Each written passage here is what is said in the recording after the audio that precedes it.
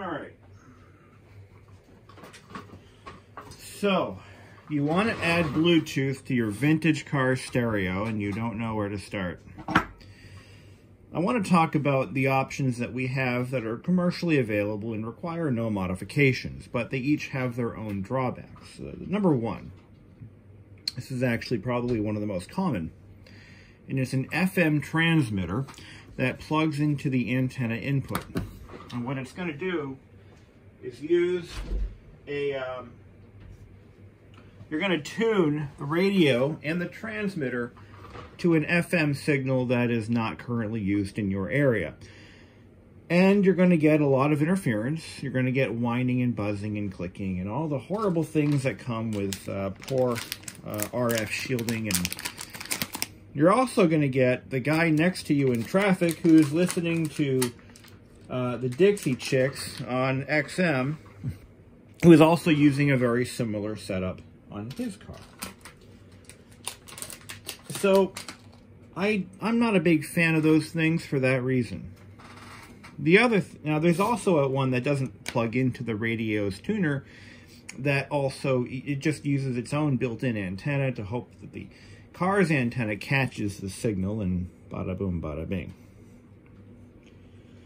The other option that we have, and there's two different variants of this, there's the cassette tape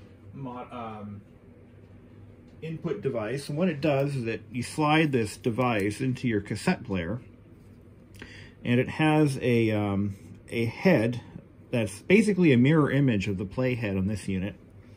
And what that does is it takes the audio signal from your device and converts it to electromagnetic pulses that mimic the magnetic pulses coming from a cassette tape. Now, those actually work pretty well. They were the gold standard for adding CD functionality to cars back in the 90s and early 2000s when they didn't have CD players. And cars going all the way back to the 1970s. You could just pop one of these things in, plug in your cassette player, or CD player, sorry, and you would have CD sound. And, of course, it also works if you're going to use your phone or a Bluetooth hands-free device. It's an acceptable solution, and they're not terrible, but the problem with those is if they're not precision manufactured, and let's face it, in today's day and age, it's hard to find one that is, they will have a slight imbalance. You might have a stronger signal on the right channel or the left channel, but overall, they do sound pretty good, I'll admit. There's a more modern version of that, which is literally a Bluetooth module mounted inside a cassette. And it does the same thing, but it requires no wires. As a matter of fact, it'll use a little battery pack. So the downfall with those is you've got to charge them with a power source to use them. And eventually that battery will die, and then you've got to charge it again. And batteries used in low-cost devices these days are a little iffy, so that battery might not last very long. Or, damn it, Oreo, or it could potentially puff up and may even damage your cassette deck. I mean, let's be honest, these are pretty harsh working conditions for any electronic device, especially a battery pack. So I'm not going to be doing that either. There's another option. And it's this. This is a Bluetooth module. This is a self-contained Bluetooth module that puts out a low and a very mildly amplified signal that's designed to go into a preamp, which is what part of this board is right here. This is our amplifier board over here. And this device right here cost about between $7 to $20 with shipping. And this is everything you need to make this happen, in theory. Literally everything you need is right here. So this comes with a few, let's take these little plugs out of the, there we go. It comes with a couple of different cables here. And it's got a 5 to 12 volt input right here. So that's your power. It's got an antenna plug in case you're not getting a strong enough Bluetooth signal. You can add an auxiliary antenna to it if you want to. It's made by DROK, D-R-O-K. It's got a little Omron micro relay. It's funny, I just bought one of these relays because there's a couple of different ways you can put this in. There's one guy on YouTube. I got this idea from a guy on YouTube. Sometimes I get great ideas from YouTubers like myself, and he bought one of these modules and he severed the connection. He did this in a Honda stereo, which I believe was made by Panasonic. And what he did was he severed the connection from the cassette deck head output going into the preamp, like cut it, and then intercepted the audio with this. Now doing that prevents the cassette player from ever working again. Like, it'll never work again. The other thing he did was he used the audio cassette. Well, obviously by doing that, he used the audio cassette input to get his sound from the Bluetooth module to the amplifier, so it works. So you would select what you would do in his mod is you would select cassette deck and you would put in a blank tape. Now the blank tape triggers the necessary switches on the cassette player itself to switch the input over to cassette, which would allow it to work. I have a slightly different approach here. I want my cassette deck to work, period. I intend to use this cassette. That's why I'm putting so much money into restoring it. So I would rather not ruin my cassette player. What I'm going to do is I'm going to intercept the tuner audio. Now the tuner can be selected. There's couple of things you need to know on a cassette deck like this, on a unit like this. In order for the cassette input to be valid, this cassette mechanism must be operational. It must be functional, because what it does is there are little feedback sensors or speed sensors that are mounted on both the pickup reels. And if for any reason this mechanism is not running when there's a tape inserted, it will automatically eject the tape and it will switch the input over to, in this case it switches the unit off, because the cassette input is the default off position. So we need to fool the system into thinking there's a tape in there to make it work that way. It's a whole big mess. But what if we intercepted the FM receiver? Now, the way to do that is you have to identify where the FM receiver dumps its audio signal into this interconnect board, or depending on how the radio is built. You need to determine what pins on the receiver's connections send the audio to the preamp, or to the amplifier, I should specify. Now, I've already done this. I've already determined where those leads are, and I think I can make this work. Now, one thing I noticed on this receiver, because I still want the FM receiver, I want the AM/FM function to work as well. I don't want to lose that. So what I'm going to do is I came up with a couple of different ways to do this. And now that I have this device in my hand, I'm looking at it and I'm thinking, wait a minute. This has an auxiliary input right here. Which means that if this mechanism, or if this device isn't turned on, it may in fact allow an audio signal to go through. One way to tell. Actually, it's very easy. So right now, this unit is powered off. Now, if I take my multimeter, what I want to do is I want to be able to turn this off and the FM receiver works. I want it to continue functioning. So if these, now the center pin is ground, So those should tone out just fine, and they do. Now, left and right, they tone out. Look at this. So what happens is, I can just redirect my FM transmitter into this auxiliary input, which will then direct it straight to the output. Sends it straight into the amplifier. Now, if I look at the bottom, I can't, it's actually not visible to me, but this relay right here, this is our audio switching relay. I literally have one of these on its way from Mauser. I didn't know this device had this function built in. I was going to recreate or create a circuit that when a 5-volt source is sent over to it, it just switches the input from one to the other, from the FM over to the Bluetooth. This is all built right in. This is seriously the greatest thing since sliced bread. Where the fuck do we put it? That's the problem. There's not a lot of room here. What I'm hoping is I can just pull this, now this little board right here on the sensory sound system, the Pioneer FM whatchamacallit. This board is our Dolby Pro Logic board. I'm sorry, Dolby Noise Reduction. Dolby Noise Reduction. I'm sorry, I didn't mean to say Pro Logic.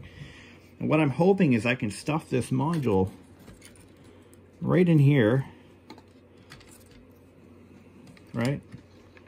And then stick this. Now I'm going to have to do some serious protection stuff here. I don't think it's going to fit there because we got plugs on the top of it, so that's not going to work. We got to find some room here, and I'm not removing any features. I've got to find a home for it. Now, as for switching the unit on and off without adding any external switches, I've already determined how that's going to happen. What I'm planning on doing in this case is I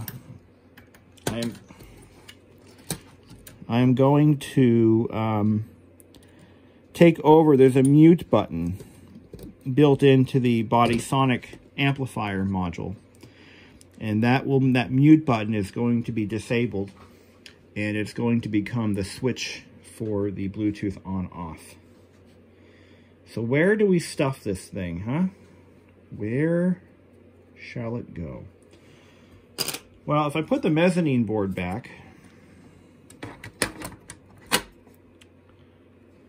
there's not really much room there because the CD player takes up the rest of this space. This board is too wide to go here. It's too thick to go there. The cassette unit takes up all the space down here. But let's see if there's maybe a little bit of space, because we no longer need to put in a relay because it's already built right the hell in. So, I mean, that is genius. What if I stuffed it behind the motor, like right in there, maybe against the tuner board? No, because we've got those plugs in the way. Ah, that might work. Now, if I put this guy in here, now again, we don't want to modify anything. We don't want to change the world. We don't want to break anything here. It looks like that might actually work. Maybe. No, it's too thick there. Looks like there's some room back here. If I play my cards right, I can just stuff it right back there. As long as it doesn't interfere with any of the mechanisms. I might have, you know what I might have to do is I'm going to have to lose these connectors right here. Those are going to have to go away. And what we're going to do is we're going to lose the connectors to reduce thickness. So how do we do that? Well, we grab our hot soldering iron and we just start pulling them off. That's how we do that. So I'm going to plug in my soldering iron and I'm going to go to town. Get some desoldering equipment. I have a hot air station at work. That would be ideal. I don't have one here at home. But this is how we make it happen, man. I've got all the wire I need here. I got everything else all ready to go. I've got a lot of stuff that I ordered, little bits and pieces. I'll probably use it for other projects. I bought like 2 or 3 of those relays. So, and it's the same freaking part too, which is incredibly wild.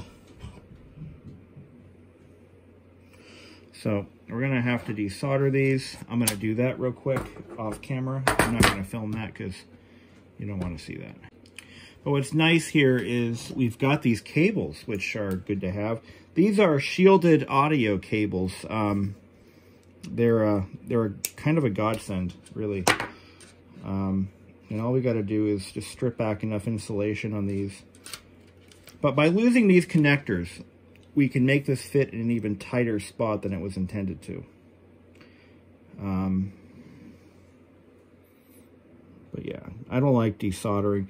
I have like nightmares at night about desoldering things because I'm so terrible at it. I really am. I'll be the first to admit there are things that I can do that are, you know, superb. I'll admit when I'm wrong. When I have issues with things, I just I own up to it. And desoldering is not something. Usually it's because I have the wrong equipment. And it's not like I learned how to solder yesterday. I've been doing this since I was 9 years old. I'm 38, 37. I keep thinking I'm 38, but anyway, I'm not. It's not a great solderer. But let me just try one here and we'll see how it goes. Now, what bothers me about this particular board is it looks as if that relay was cooked when it was installed. It's a little bulgy. Definitely not something you want to see. You don't want to breathe this shit in either. Let me grab a pair of pliers. We'll put some tension on it. Maybe we'll loosen it up a little bit at a time. Suck it up. Solder wick works pretty well too, but not as well. Okay, I'll reduce the amount of solder there. I just want to break it free. Okay. There we go. There we are. All right, that wasn't so bad. And what we got to do is we got to solder on our input and output leads. And that'll give us the freedom to move this thing wherever it needs to go. So I'm going to strip back a little bit of the insulation, not much. Just a little bit.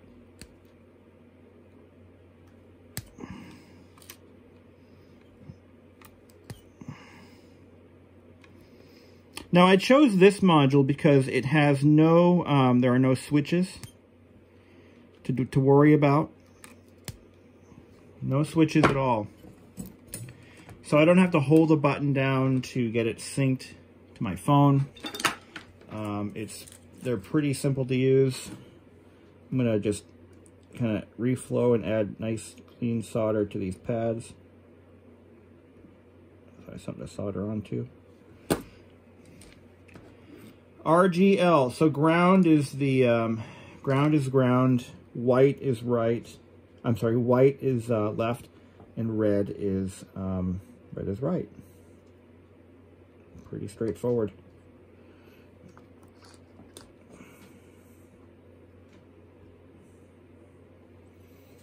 But when I saw the video of that guy doing this to his Honda, I'm like, it was a Honda SI. And I'm thinking to myself, how can you own a Honda Civic Si and not have a cassette deck? How does that work? You've got to have a cassette deck. You got a vintage car from the 90s. It's got to have a functioning cassette deck. That's like an unwritten rule. I mean, if there's a way to do it, you've got to do it. There's no choice here. There's no, well, gee, you know, maybe I can. No. You've got to do what you've got to do. And I'm sorry, but when when you're working on a nice vintage restored, or, you know, even a resto mod, you've got to have a cassette deck. It's like folks who have, you know, old 1970s Cadillacs that don't have 8-track players. I mean, what are you thinking, man? You got to have an 8-track player in that old Cadillac. That was luxury, man. Part of what makes that car what it is the damn 8-track player. So yeah, I'm a little bit on the side of, you know, keep it as original as possible, but without going nuts. For those of you asking how much money I have in this stereo, well, if you count the 2 parts machines I sold, 2 parts stereos that I bought, I'm into this radio about $500 at this point. And that was including the Bluetooth modification parts and all the stuff I had to buy to make this happen. But really, the least expensive part of this, believe it or not, is the Bluetooth receiver. Now, we have lowered the profile of this module by several millimeters, so that gives us a little more freedom as to where it's going to go. So let's take another look at, so look at that. Look at how thin that board is. You know, we've got our input, we've got our output. So this cable is going to be routed into the receiver. The tuner, I should say the tuner in this case. This one is going to be routed to the amplifier board. And there's actually a spot for it. I'll show you where it is. Okay? So here's how this works. You've got to pull the tuner out. My screwdriver.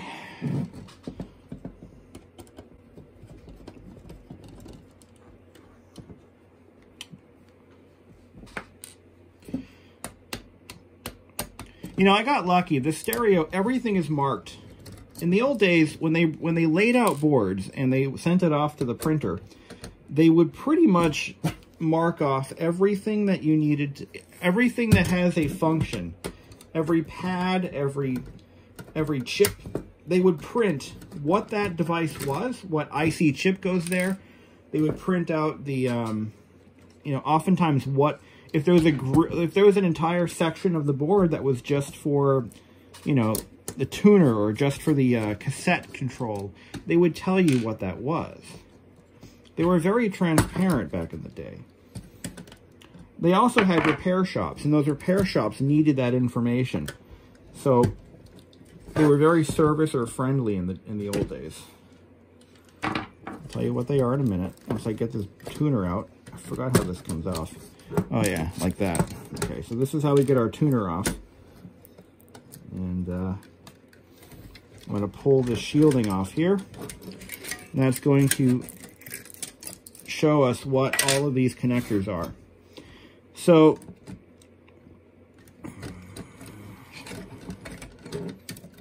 is there tape or something holding this on?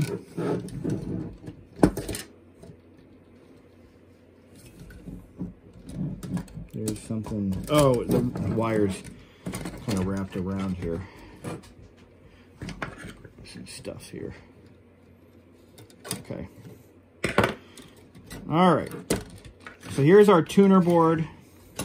Now, what we're going to do is we're going to sever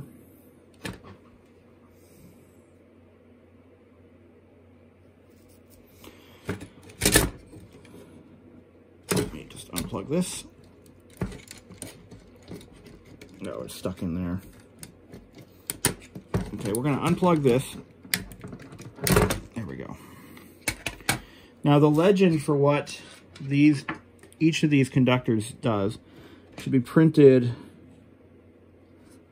right here. So LGR from this wire in, so we're going to count. So LGR, so accessory, SL, 8.5 volts, that's 3 wires in. Right is number 4. So number 4, this is our right. Now we're going to cut this. It is a reversible mod. Okay. So in case we have to go back and undo this, we can. We can just splice these wires. So there's R.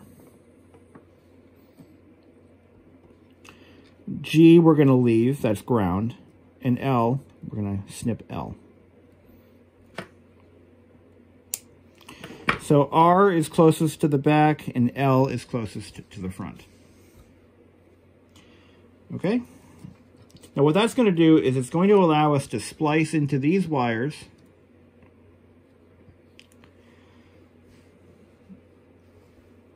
Or what we could do in this case, I think here's what I'm going to do. I'm not going to splice into those wires. What I'm going to do, So I had what I thought was a really good idea at this point, and that was just to run the output from the board to the interconnect board directly.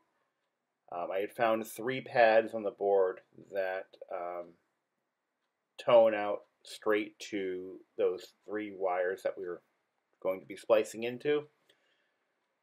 However, for some reason, when I bench tested it after the fact, it didn't work. I could hear sound, but it was very faint. So I think there was some other circuitry upstream from that point that was required. Maybe some kind of preamp circuitry or something, I don't know. But maybe it boosts the signal a little bit. No idea. So while I end up doing this in the video, if I forget to cut any of that out, forgive me. What you want to do is you want to make sure that you don't lose track of what those blue... See, they're all the same color. That makes it a little confusing. Those blue wires to my that the connector's hanging off of, those are the ones you want to splice into. So the ones coming out of the connector end are going to be going to the auxiliary side of your DROK Bluetooth board. The wires coming out of, yeah, see those pads right there? Don't use those. Don't fall into that trap like I did. I thought I was being smart. I wasn't being smart. The blue wires coming out of the board at the bottom, those are the ones you want to splice the output side of your DROK Bluetooth module into. And again, they're not labeled, they're not colored. One way I remembered it was, okay, the one furthest from the faceplate, of the 3 wires that we cut, that's ground, left, and right. The one furthest from the faceplate towards the rear, or closest to the back, that is our right signal. The one between the 2 is ground, and the one closest to the faceplate is the left signal. As long as you don't get them mixed up, you should be okay. So I'm going to cut out some of this because it didn't work, and then I'm going to probably cut out some of the testing I did because that was just wasted footage. So let's move on from this.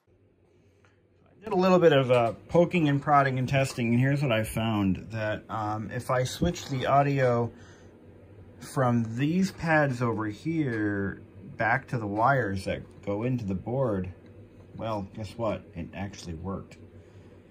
I was able to get the tuner to function, but I've rewired it all so that it's all wired the way it was before, but now it's injecting the audio into here. I also took the wires off the back of the tuner board. I felt I could do a cleaner job with just splicing stuff together here.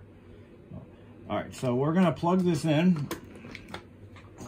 We're gonna put it on tuner, FM. I have sound.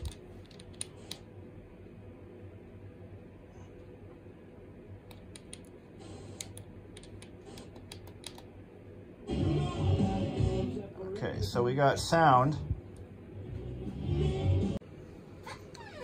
All right, so the Bluetooth module is switching modes just fine. So I'm gonna try it on Bluetooth. Let's see how that sounds. So a little more brainstorming, and I realized that I don't need a switch either. I can actually switch between Bluetooth and tuner right from my phone. I don't need a switch at all. It's optional. You know, I'm going to do this without adding a switch just to reduce the number of wires and complexity. I do need to come up with some kind of a status LED that can tack into this flashing light on the unit itself. But it works. It works exactly as I thought it would. Now we have to tuck everything in and make it look pretty. Let's see what I can come up with. Okay, so we're making some progress here. As far as packaging this module, so I've glued these cables flat with hot glue so that they aren't going anywhere. I have found that I do in fact have some large-sized shrink tubing. So what we're going to do is we're going to encapsulate the module in shrink tubing.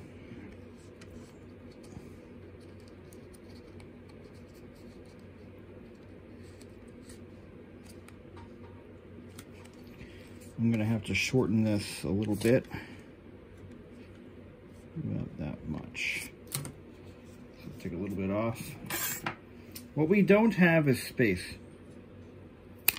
We really don't have a lot of space in this unit here. But if I shrink this down, it should allow me to stuff the module face down right about here. It fits without the shrink tube. Let's shrink it down. I got more of this stuff, so we're gonna shrink it down and see if it'll fit. Before I do that, I want to do the power connectors. Just get those out of the way. Get those done.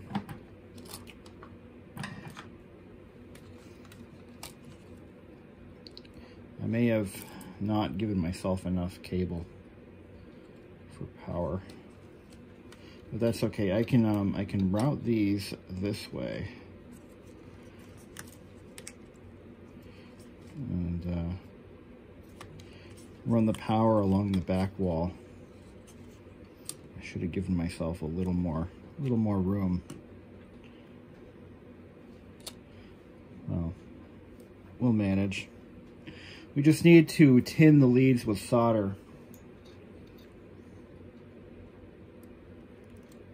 Or I could just pull power from some other point. Yeah, maybe. Maybe.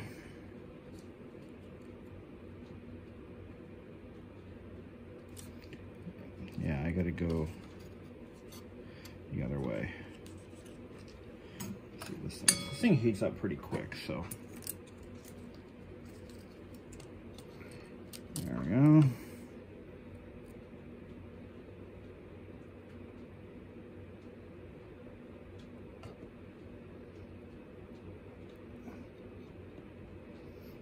Okay.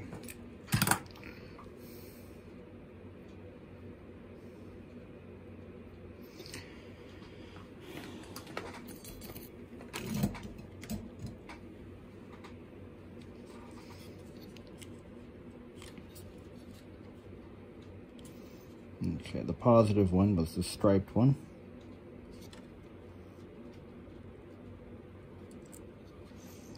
Now these little modules come with a little push connect type connector, but you know what? I'm gonna reroute power on this. I don't like that. That's it's not enough cable, first of all, and I tried to find a switched power for the tuner, so we could at least turn it on and off. If there's, let's say, an error and you're driving along and you want to just reset the module, you just shut the tuner off.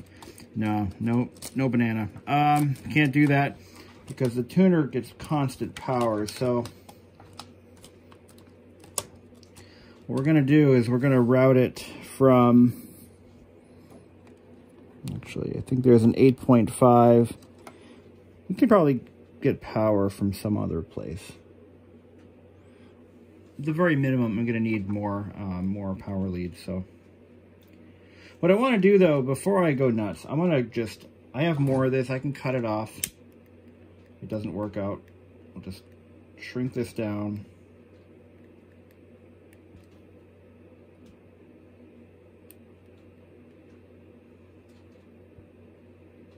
And see how it all fits together.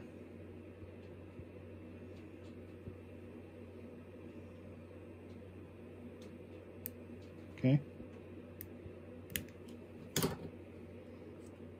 See if it fits. So we want it face down because it's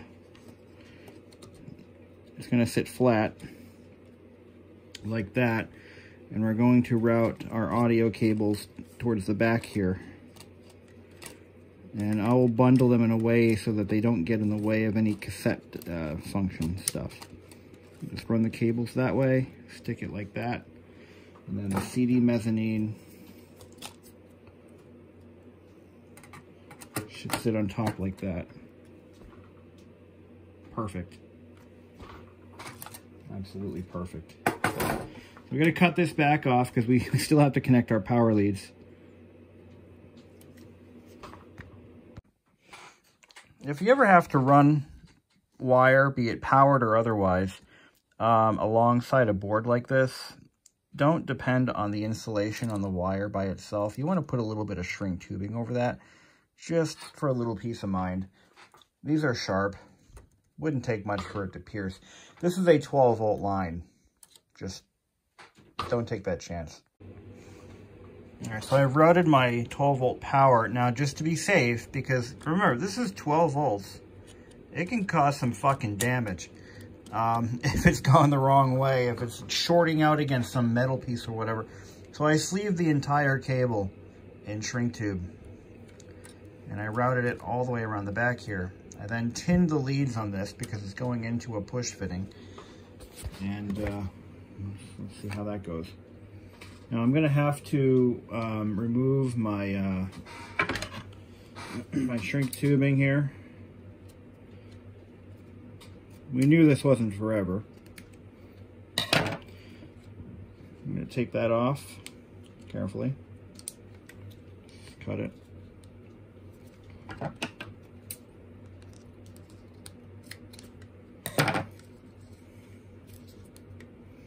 Now this shrink tubing is perfect for this application. In fact, there are cases where they use a very similar way of protecting components like this. You know, this is nothing that I'm doing here is what I would call hokey or Mickey Mouse. I don't do Mickey Mouse to anything. I just don't do it because it's just not worth it in the end. You save nothing, and it can end up costing you in the end. Everything that we're doing here is pretty much acceptable. You know, I would say, I guess your definition of what is and is not acceptable is up to you, but for me, you know, using you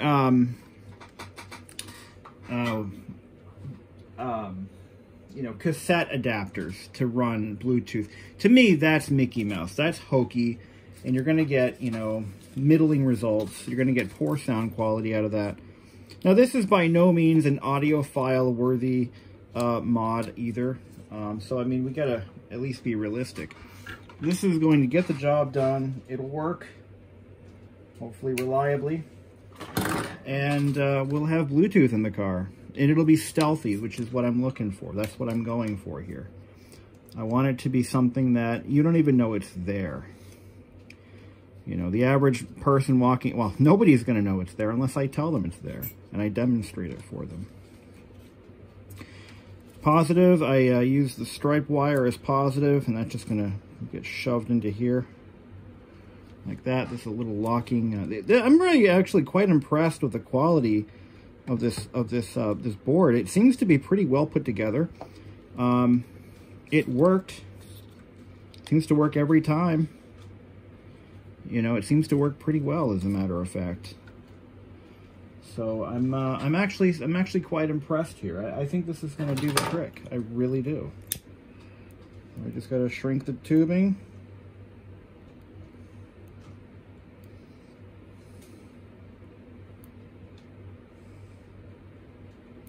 Now, had we gone ahead and potted this with silicone, or potted it in epoxy or something like that, we'd be cussing ourselves out now, wouldn't we? Well, I would be. I'd be pissed at myself for doing that. That would be the dumbest thing ever. Why would I do that? This tubing to get the job done. So we're gonna go a little bit oversized. By the way, this is 1-inch shrink tubing. That's the size that we have here. This is 1-inch tubing. So, in case you're wondering, if you buy this module, that's the size of shrink tubing you're going to need. So that's big enough. That'll, yeah, that's a little bit, maybe a little too big. It might cause us a little bit of grief, but we're going to do what we can. Once again, plug these back in. Okay. Now we'll try to find the center here. Again, a 12-volt short inside a car stereo, you're going to get smoke and you're going to get a lot of drama. 12 volts is going to cause some van damage. Oh yes, yes it will. That's a lot of voltage. The amperage that's behind this is pretty heavy too. So that's, yeah, you're gonna get some lightning.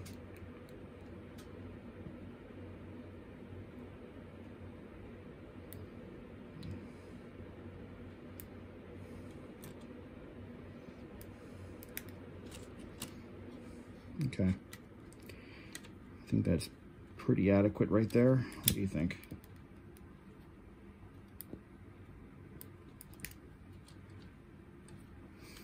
It's pretty warm too. All right, don't want to burn it, just want to cook it. Okay. So we're going to kind of roll up our audio cables behind the motor for the drive motor for the cassette module deck, cassette deck, whatever you want to call it, module deck. We're going to route our power cord down here, and we're going to stuff this little guy right in there. Okay. And I'm going to wrap these around this connector.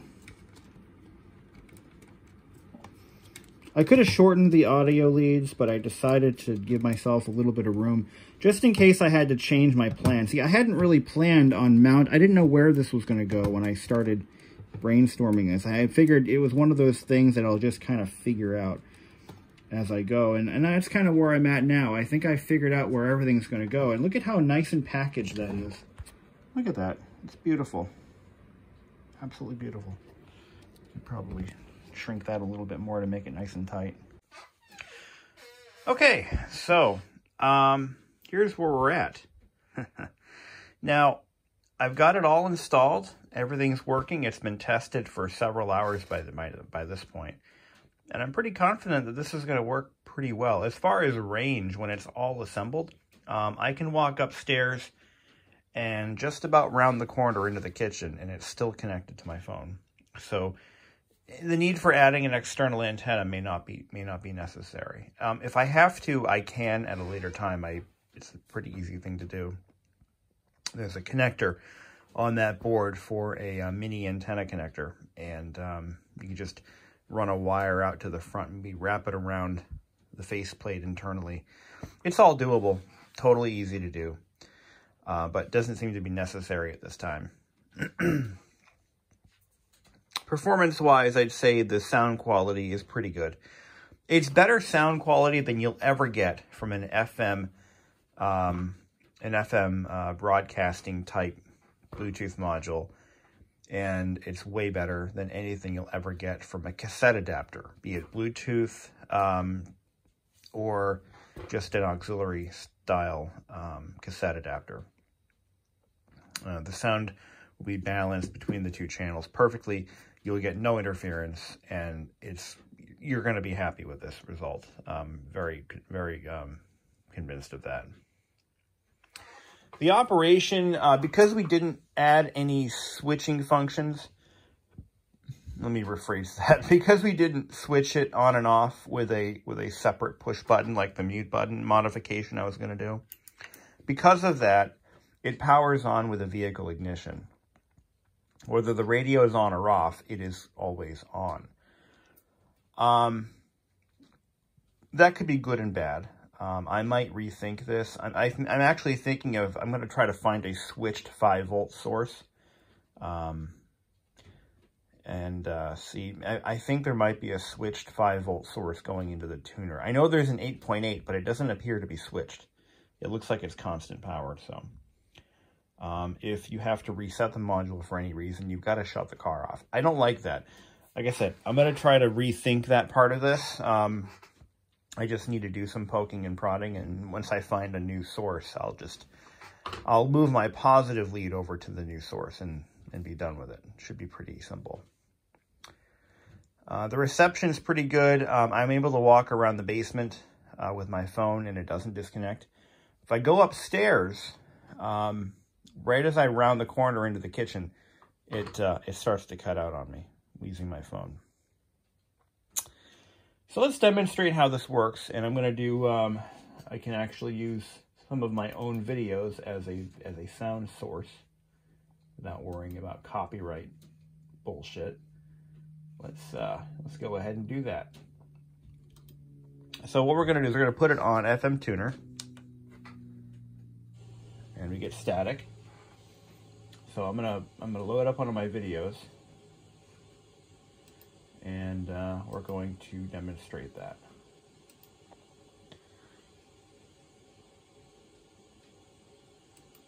Here we go. Okay, so after following Tim Allen's wiring, so what I've got to do is I've got to go to my Bluetooth module on my computer. I was able to get my stereo up and running. In fact, here we go. And we have sound. Amps are turning on. I'm getting it shows up as DROK BT. Everything's good to go. Before somebody mentions this, yes, this is not. All right. Unfortunately, the Bluetooth module in this computer sounds like shit. If I connect my phone to it, it sounds crystal clear. It was used in the Mazda MPV, and oh yeah, the chassis up here. Yeah, it sounds pretty bad. This is the chassis that came off of. It is a But there it is. 8101GM. Just so you are aware. All right. Now, here's the thing. If I want to switch to cassette, for example, and I put in a cassette, let's just find one like maybe, let's try this one.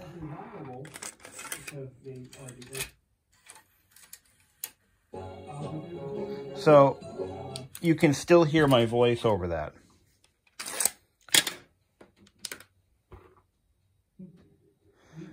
Problem with that is obviously if you're just trying to drive down the road and you switch modes, you have to consciously disconnect. So there's only one you have to connector, but that's okay. You have to disconnect it. Chassis itself. Let me shut myself off here. Same you got to disconnect it manually from your device, and then the relay will click over and switch the audio input to the tuner.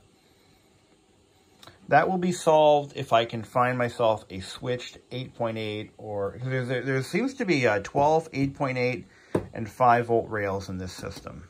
And 8.8 seems to be used all over the place. So, yeah. One more thing we can look at. You know, we'll get there. We'll get there. But this is something I would put in my car tomorrow without hesitation. There's always room for improvement and different ideas. But I think ultimately we just need to find a switched positive somewhere in the system and see if it works any better. Well, that's all I got for now. Thank you for watching. And again, I'm very happy with how this turned out. If you want a stealthy Bluetooth module in your car, this is one way to do it.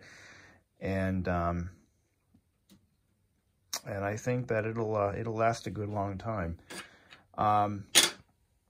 You know, like if you've got your factory stereo, you want to keep it in your car for aesthetics purposes, and let's say the cassette deck is completely roached out and the CD player doesn't work, and you don't want to fix all of those components like I did. Like I repaired everything that was wrong with this system.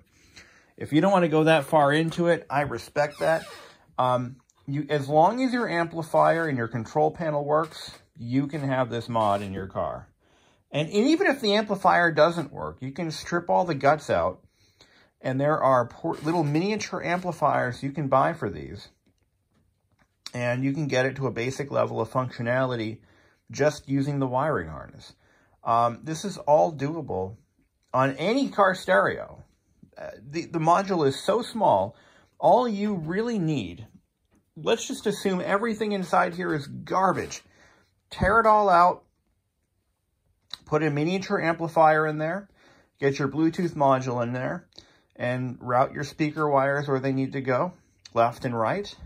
And, you know, you might be able to reuse your volume pot to control volume levels, which is something that I would recommend. Maybe leave the controls in place, and you can at least have a power switch. You can have your volume control. This is so easy to do, and you couldn't do this 10 years ago. You know, 10 years ago, if you had a classic car and you wanted to keep the factory stereo in there, there was nobody making micro Bluetooth modules. There was nobody making, you know, the stuff you need to make this happen. It didn't exist. So you'd pull that stereo out and you buy yourself one of those Chinese little fake vintage stereos. Hopefully you kept that old stereo and you can now build your own. It's so easy. In this case, we were able to salvage all the original functionality, so we can still play our Teddy Bear's Picnic by Jerry Garcia. We can still play our In Excess. We can still play our, had a Spyra Gyra CD in here somewhere. We can still play all that stuff on CD, cassette. This thing has more audio sources than a modern audio system in a modern car. It's got CD, cassette, Bluetooth, AM, and FM. How cool is that? Come on. Well, thank you for watching, and have a great day. And by the way, I'll try to put links for the stuff that I used in the description. So if you want to do this yourself, you should be able to do that. The one real problem I found was this DROK Bluetooth module.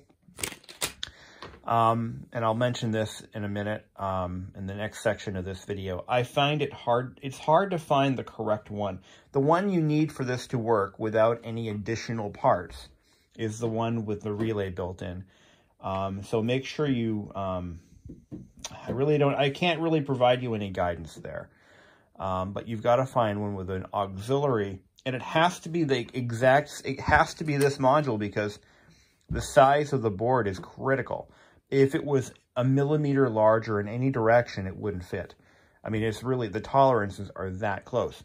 So you want to make sure you get the exact one I have, and there's no part number on it. So you're on your own when it comes to that. The one that I ordered, it was supposed to be one without an auxiliary. I wasn't thinking ahead, and I bought the one without the auxiliary thinking, I mean, why do I need that? Well, this is why. So I'm going to have to just give you guys best of my best wishes in finding the correct module. I hope it's still in production. But even if you can't find that module, it can be done. So don't let that discourage you. You just have to buy a relay. I'll put a link to the relay that I was going to use, and you're on your own for figuring out how that works. I'm not providing any assistance on that. But if you do need a relay, you are going to have an auxiliary power switch, or you can repurpose that mute button, which again, you're on your own. I don't provide that much level of support, but I will at least tell you it can be done, and here's roughly what I did and how I would do it. So anyway, happy listening. Have a great day. All right, so I've come to the conclusion that I'm going to have to add an antenna. So what I would suggest doing is go on eBay, buy like an antenna from a Chromebook or something. It's just a piece of wire with a little coaxial looking connector on the end of it.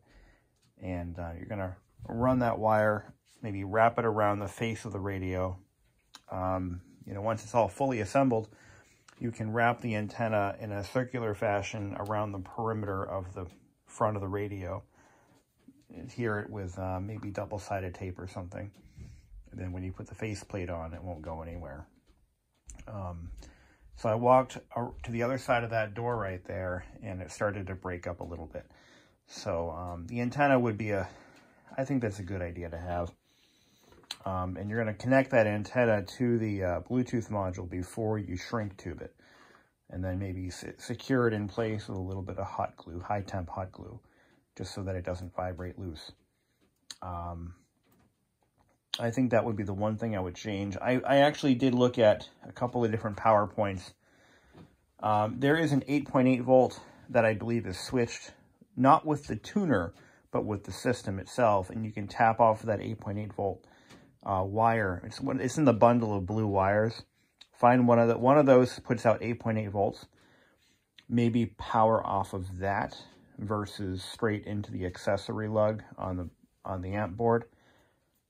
That way, at least you can shut the receiver off, or the Bluetooth module will be powered on and off with the radio, rather than the vehicle ignition.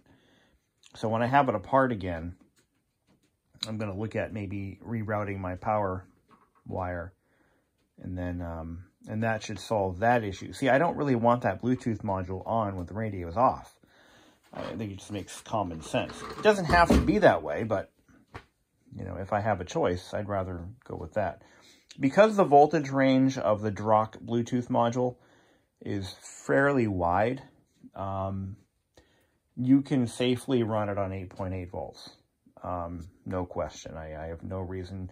There's no reason why you can't do that. You can run it on as low as 5 volts, as high as 12 volts.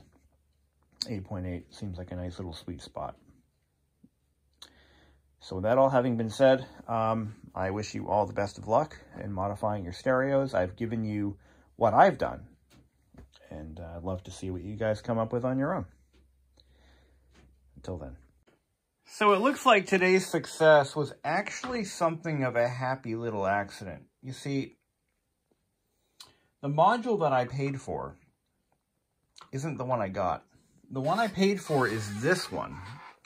See how it doesn't include an auxiliary port, which is in the relay, which is what makes this all very possible?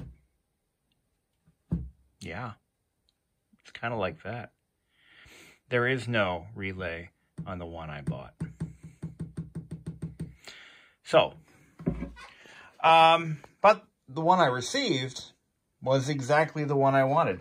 Now, they actually sell that one as a standalone module without the plastic case, and I can show you all what it looks like.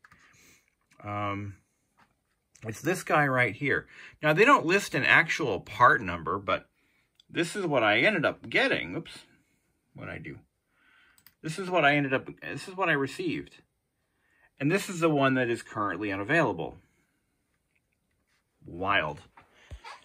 But hey, you know what? We have a way of making it work, whether we got that one or not. The other one, I mean, if I had the one I actually paid for, which was actually cheaper than the one I wanted, in a weird freaking way.